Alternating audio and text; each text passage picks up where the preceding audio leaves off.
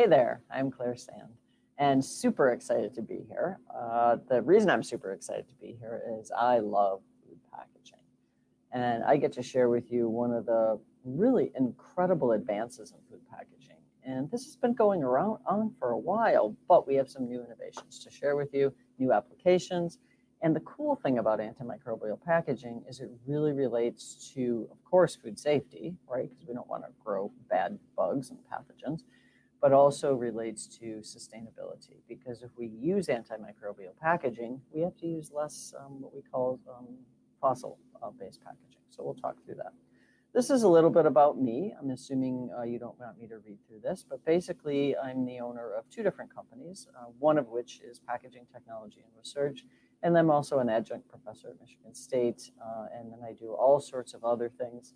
If you're young in your career, I encourage you to do all sorts of these other things because, oh boy, it provides a great perspective and allows you to meet a lot of really interesting people. So I'm a firm believer in it's the synergies with engineering and with science that really create innovation. So the more people you network with as a young person or an older person like me, the better, because you can really tap into those synergies and make science very relevant and engineering.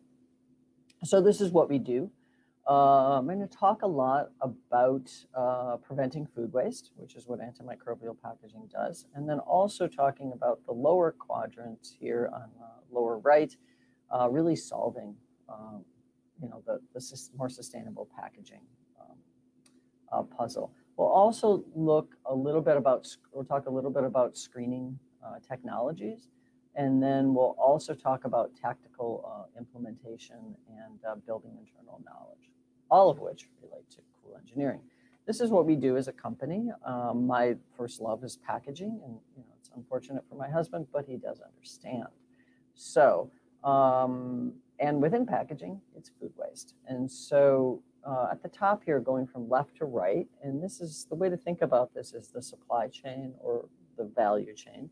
So starting on going from left to right, this is the food value chain. So we've got ingredients being sourced, right, which is a huge sustainability issue. And then going to the far right, we have consumers using those ingredients. In the case of packaging, we also have packaging being sourced. So fossil fuels, we also have bio-derived packaging right now, used quite a bit. And then moving to the far right. What this chart shows you is the amount of food waste, or sorry, waste. So we have packaging waste on the bottom, and then we have food waste on the top. And yeah, there are some similarities. So we see a lot of food waste. We see a lot of packaging waste in the hands of consumers and the post-consumer environment for packaging. And then retailing is where we see a lot of synergies between the two. Up in the upper right-hand corner, you have packaging solutions, hurrah for us in packaging. And then we have process and product solutions like product development, sourcing ingredients differently. We hear a lot about that in the world of more sustainable food system when we hear about, gosh, what is that called? The whole, the reuse of ingredients. So, for example, a Nestle production plant will have some waste and then they use it again. Famous example of that is, of course, whey protein concentrates, which is a byproduct of cheese production. So, and then we also have some value chain and system solutions. So value chain is of course, I've been teaching and specifically the packaging value chain at Michigan State since 2005. And now I teach it at Cal Poly as well for about the past 3 years. So super cool, a lot of really cool solutions in the value chain. But today we're talking about antimicrobials, and oh boy, there's a lot going on here, right? So this is the growth projected in, I believe, 2021 of where the growth is going to be. What's really cool is the growth in the, the Asian, Eurasian region. A lot of growth in there. Why? Well, wow, there's a lot of people, right? And so, but we also see a tremendous amount of growth in what's kind of more mature economies, the global north. And the reason why is because antimicrobial technologies are really seen as a major solution to a lot of the problems we're facing with more sustainable packaging in the global north, but then in the global south, as it's sometimes called, we also have major food safety and sustainability issues. Different parts of the value chain, but same issues. So we're not going to be able to cover all antimicrobial packaging today because it's an amazing, huge field, but I'd like to touch on just a few of them. One is bacteriocins. The other one is organic acid and derivatives, essential oils. We'll talk about those. We'll talk about metal-based nanoparticles, and you've probably heard a lot about the silver ones in the press. And then we'll end with antimicrobial polymers, and I'll touch on something that's kind of interest these days, antiviral packaging. So packaging that resists the coronavirus. Imagine that. So bacteriocins is the #1 area really in antimicrobial packaging.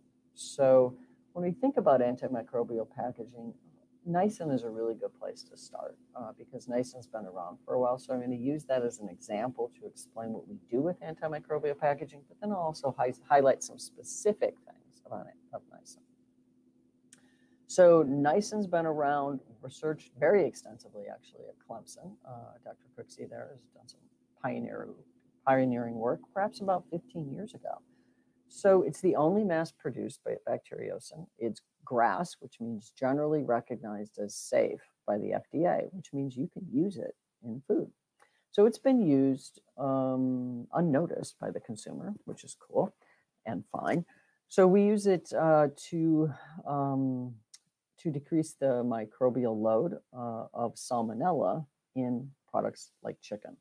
And so we'll have chicken breasts put within the package. So you have the polystyrene tray, put the chicken in, and then put the film on top, and then an overwrap film, right? The edible film, or the film that degrades over time and releases nisin into the product, can eliminate Salmonella within 7 days. So if you have a chicken breast with a shelf life of, let's say, 21 days, you will be able to eradicate or remove Salmonella from that chicken within that period of time. So it doesn't require irradiation to lower the microbial load, doesn't require modified atmosphere packaging, another solution we sometimes use, doesn't require preservatives or nanomycin or something like that we might use. So this is pretty cool to be able to do that. So we've been using that actually in food packaging for maybe about 10 years, right? So consumers don't know about that, and that's okay because it's kind of an odd conversation to have with consumers because it's hard to communicate why you need antimicrobials, because then they say, gosh, there's microbes in there. Well, there were before. So we've been able to extend the shelf life of food without adding any more packaging. So that's really golden. So this is widely used. Cheese is another really good example of this, and yogurts and things like that. So in packaging or in food science, we have gram-positive and gram-negative bacteria. These are some of the issues associated with it. So it's not really effective against gram-negative bacteria, but it's super effective against gram-positive bacteria. The gram-positive bacteria that we really worry a lot about is Salmonella. You've probably heard a lot about Salmonella, associated often with chicken, eggs, things like that. So one of the other issues that we see with nisin is the incorporation of it, may form large clusters, and we see this when we try to incorporate nanotechnology within polymers as well. So it's also common with things like nisin, which is basically an enzyme, and it's a protein. And this is a problem that we also have with other antimicrobials we're going to talk about. And so it's a function of the aspect ratio, which you may have heard about with nanotechnologies. And so we have to be really careful about where we place the nisin and how we place the nisin. If it's all clumped together, less efficacy, right? So as with nanotechnology, we don't want the little nanoparticles to bunch up because they don't perform like nanoparticles. So with nisin, we also want them to spread out.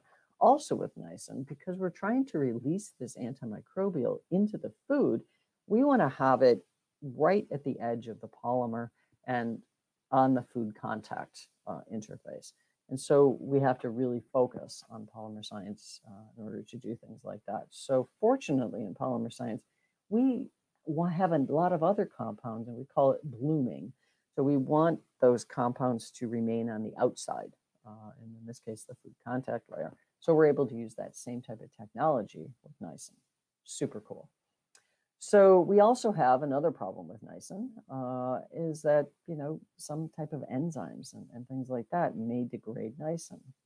Oh gosh, where would we have titanium dioxide, Claire? Really? Well, sometimes we use that as a whitening agent in our food products, but then we also see that in packaging. So amazing efficacy with nisin. We add it as a surface coating. That's what I was talking about with the blooming on polyethylene, linear low density polyethylene, polypropylene, nylon, polyethylene terephthalate, which we associate with soda bottles, and polyvinyl chloride, which is, of course, being phased out. So these are some examples of how we've seen the efficacy of nisin being just phenomenal. One of the other really bad pathogens out there is Listeria monocytogenes. So that's in the second bullet point. And so nisin has been really effective against this with things like hot dogs, oysters. Oof, boy, is that a problem, right? So typically with oysters, we'll even irradiate or high pressure process oysters so we can lower the microbial load so that the product will last longer as well as be more safe. But if we use nisin, we don't have to do that extra processing step, saves the processor money, but then also extends the shelf life, right? So super cool stuff going on with nisin.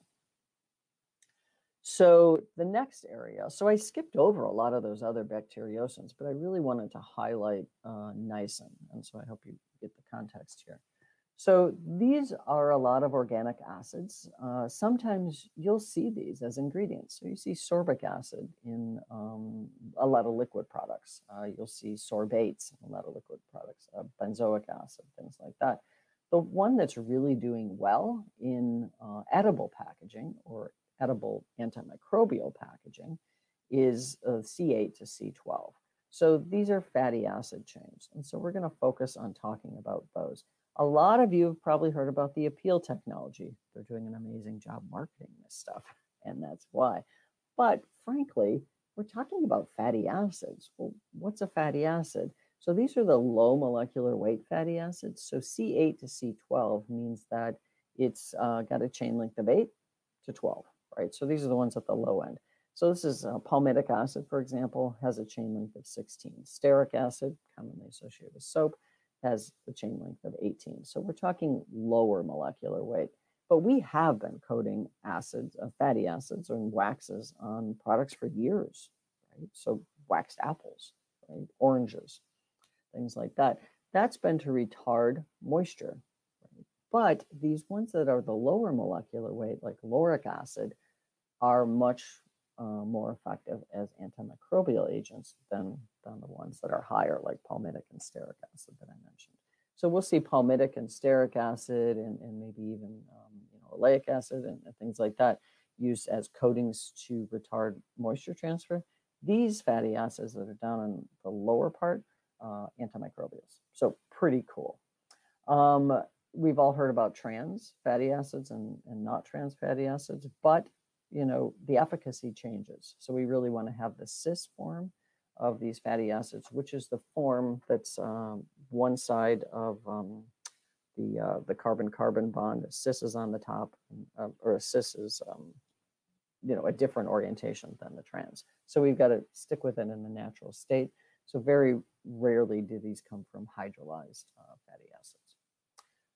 Pretty cool, though. A lot of really neat research. The Appeal group is not necessarily pioneered a lot of this group. If you dig back into the research, you find all sorts of information. For example, lauric arginate and lauric alginate films.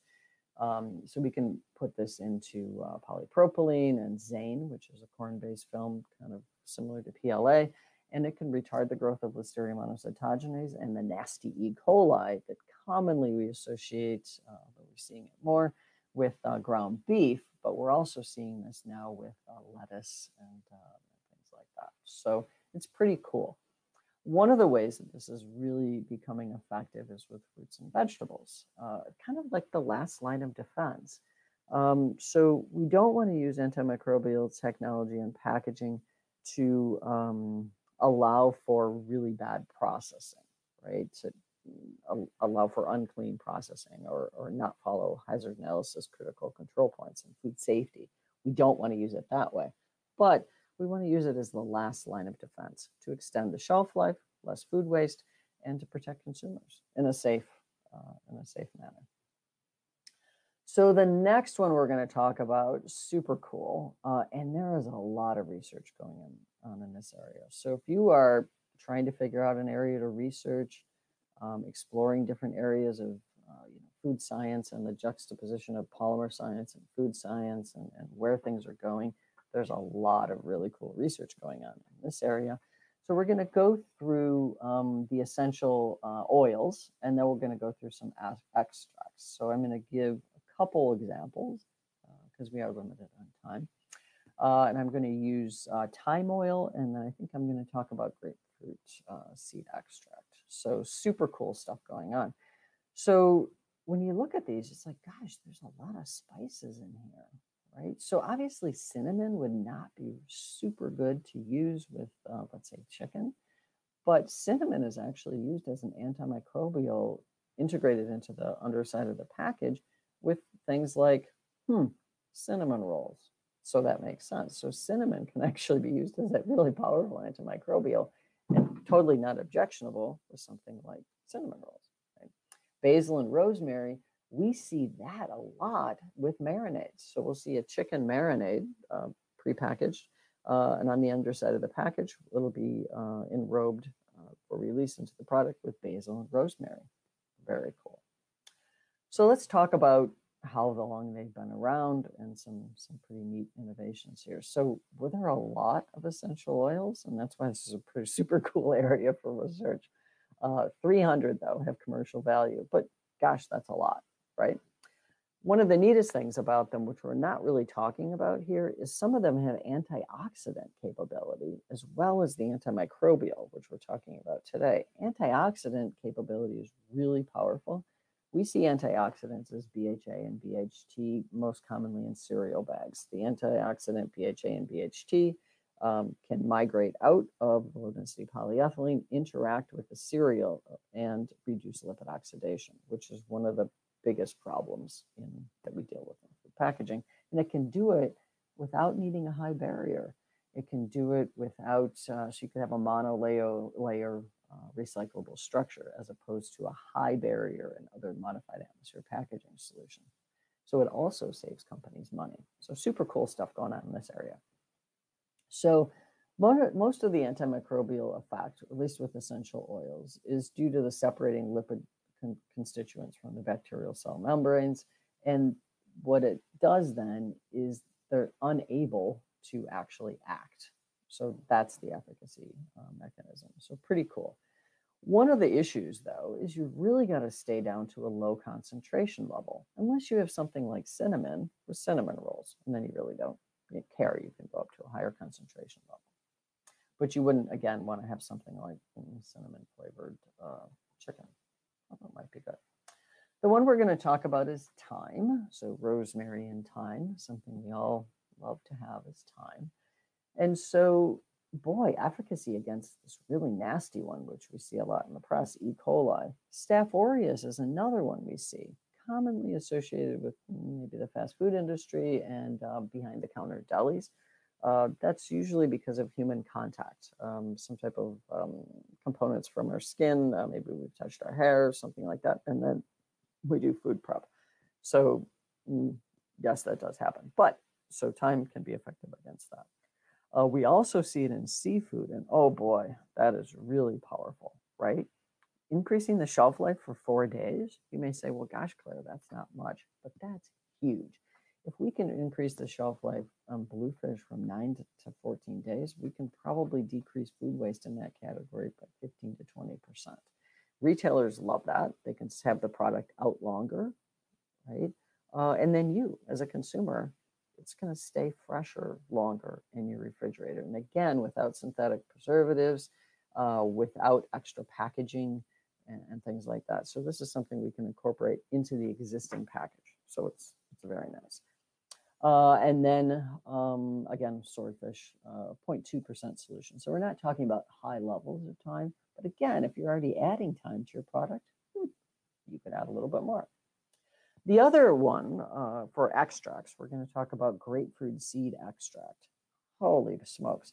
So if you just take a step back and you think grapefruit seeds, what do we do with those otherwise, right? So when I eat grapefruit, what do I do with the seeds? Well, I toss them out.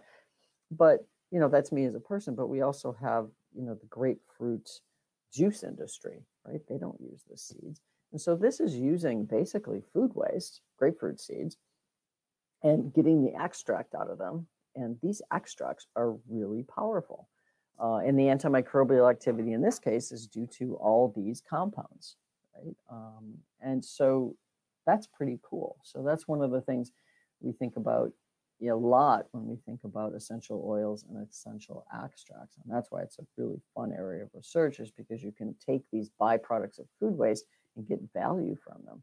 There's also one on grape seed extracts, not just grapefruit seed extracts.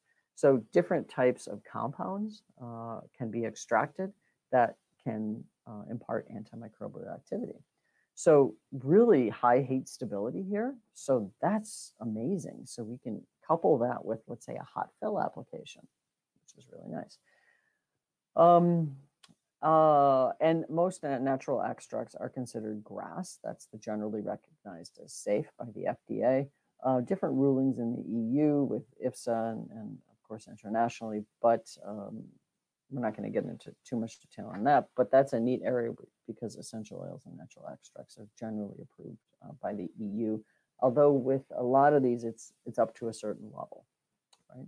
So here are some really neat research results. Low density polyethylene, that's nylon is the polyamide, and that was with grapefruit seed extract, reduced the growth of aerobic bacteria in coliforms on packaged ground beef. Is that a problem? Yes, right? So the ground beef that you buy in little packages at the store, maybe 1 pound packs, that is exposed.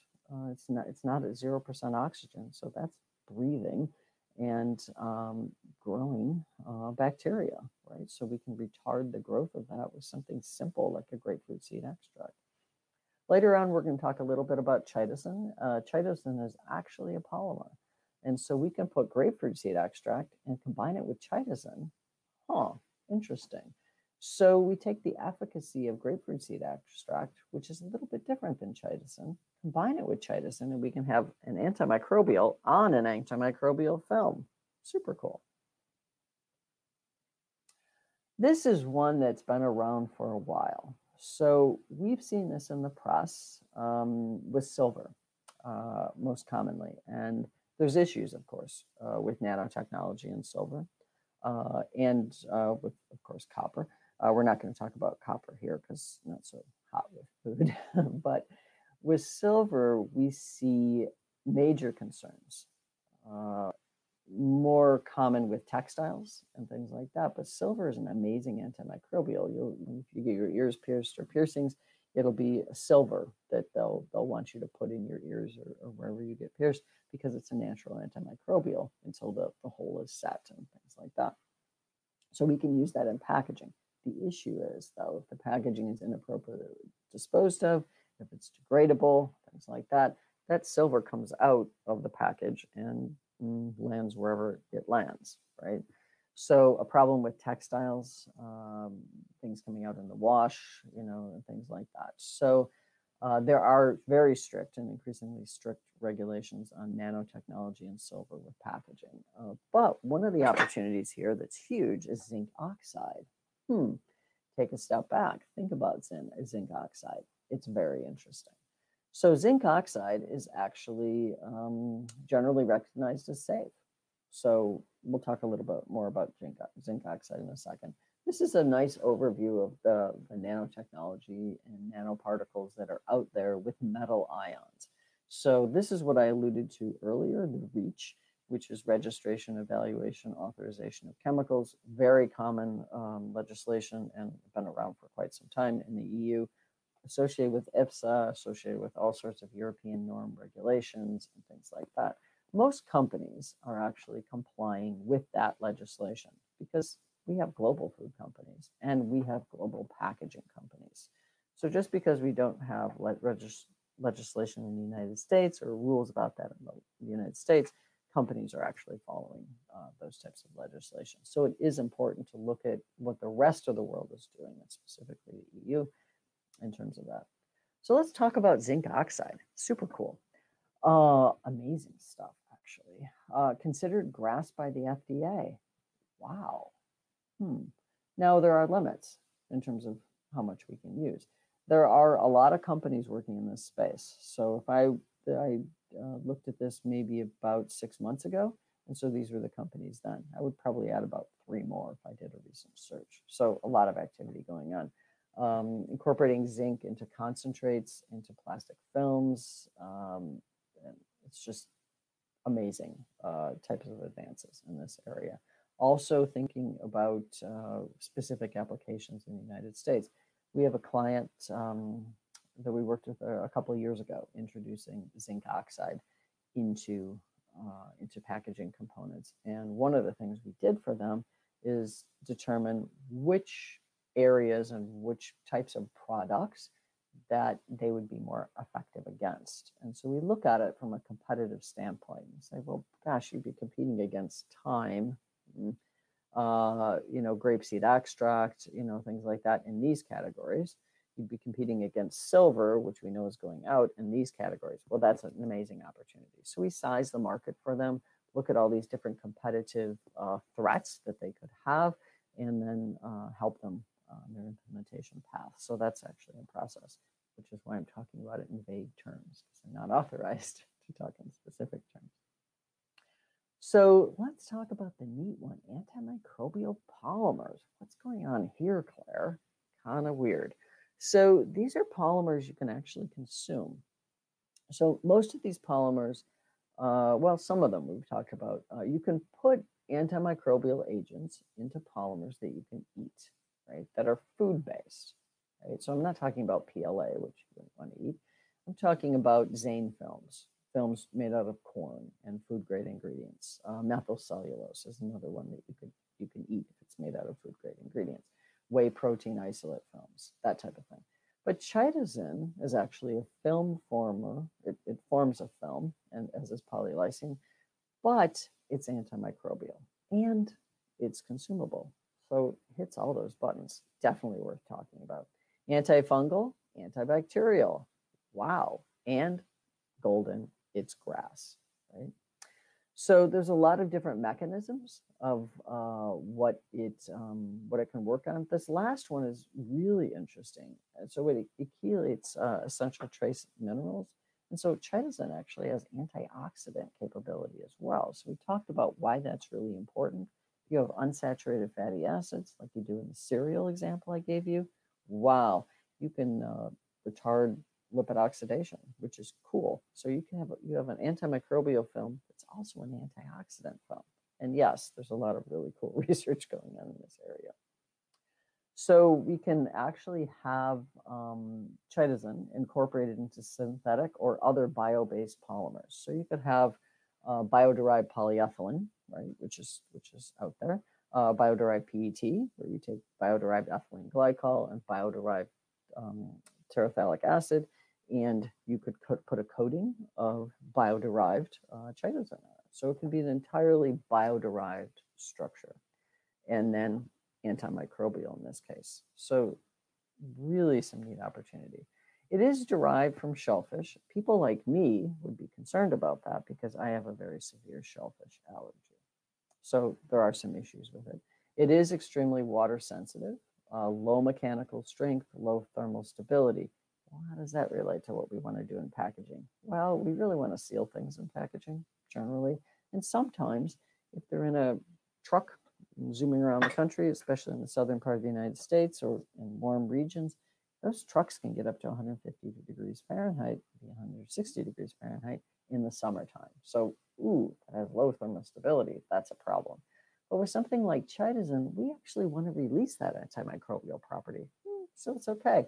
You've got the polyethylene film for some, very firm substrate. So, it's good and it's bad. Here's some really neat research. So chicken drumsticks, we talked about that before with nisin, but we've got extruded chitosan with low density polyethylene film. That's like a bread bag. Lower mesophilic, which is the medium range of bacteria, chloroforms, yeast, mold. Oof, huge problem in packaging. And then we also can have, the competitive thing here. This is really interesting. So the control in this case was low-density polyethylene films coated with niacin. So that was one control. Low-density polyethylene films with potassium sorbate, the silver we alluded to earlier, and then just low-density polyethylene films. So this was much more effective. Don't have the niacin issue, which tends to be high cost. Potassium sorbate, preservative. Silver, we've got issues with that with the environment. And then, of course, the control, nothing. So pretty neat efficacy. Some of the microbes that we're talking about efficacy against are, Bacillus, Salmonella, E. coli, and so extremely high efficacy. This is one that it's often combined with. So we have a chitosan and a polylysine film. Pretty interesting things going on, right? So you can kind of match the chitosan activity with polylysine. Or you could do what we were talking about before with niacin on chitosan, right? You could have something like rosemary with chitosan. And so you can mix and match. So chitosan is becoming the new platform, if you will, onto which we put other antimicrobials because it just makes a lot of sense. And again, chitosan wouldn't be just a standalone polymer. Maybe in the case of what I was talking about with chicken, with embedded niacin, and then it would, in a high moisture chicken, high water activity environment, it would dissipate into the chicken. But that's not always the application we need. Sometimes we would actually need the film to stay together. And so we would put it on the underside of low density polyethylene. And so chitosan would be in direct contact with the food. The last area, obviously of interest lately, is antiviral packaging. So that's something extremely interesting. So silver is very effective, right? We talked about some of the issues. Copper, very effective. Zinc actually is also effective. And so zinc has tremendous promise here. So there's a lot of studies that were done when coronavirus was frankly still being learned about and things like that. And so people were putting their packages outside their door or their businesses for 48 hours, contact with paperboard, things like that. How long can it live on paperboard or corrugated, polyethylene, metal, glass, things like that. And there are numbers on that. So it was a major concern. But if we have antiviral packaging, then we can reduce the degree to which viruses can transfer. So that's an amazing opportunity, and certainly advances are happening quite rapidly. So this is what we talked about. Oof, a lot going on.